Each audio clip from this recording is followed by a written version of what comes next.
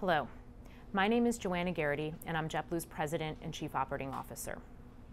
The country has been at the center of changes so dynamic that they are occurring on a daily, if not hourly, basis.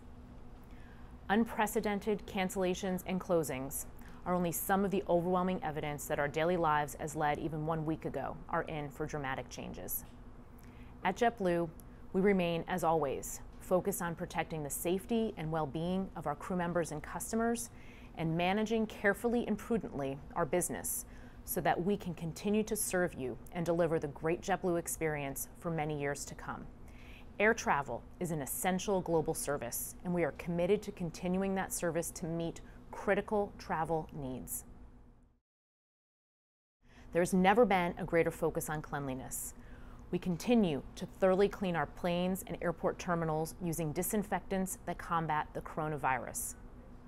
Effective today, we will also be temporarily adjusting in-flight food and beverage service to further minimize customer and crew member touchpoints. You can read more about the extra precautions we're taking on board and at our airports and what you can do to travel safely on our blog. Most importantly, if you are not feeling well, please do not travel. In order to adjust to the significant reduction in demand, while also trying to maintain a level of much-needed air service for critical travel, we will be adjusting our flight schedules in the coming months.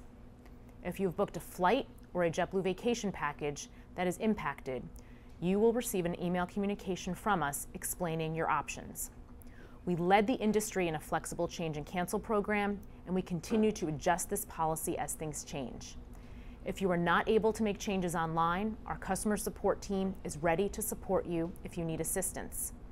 As you can imagine, we are experiencing historically high volumes, so please call us only if you are scheduled to travel within the next 72 hours.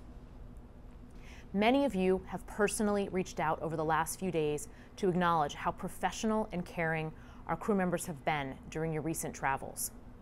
I just want to thank all of our JetBlue crew members for stepping up during these uncertain times, taking care of our customers and one another, and making sure that we can continue to be there for those of you who have essential travel needs.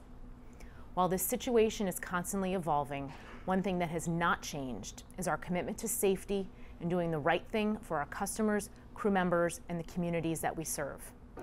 At JetBlue, our mission has always been to inspire humanity, and it is during times like these that we truly have the opportunity to live up to this mission. Thank you for placing your trust in us.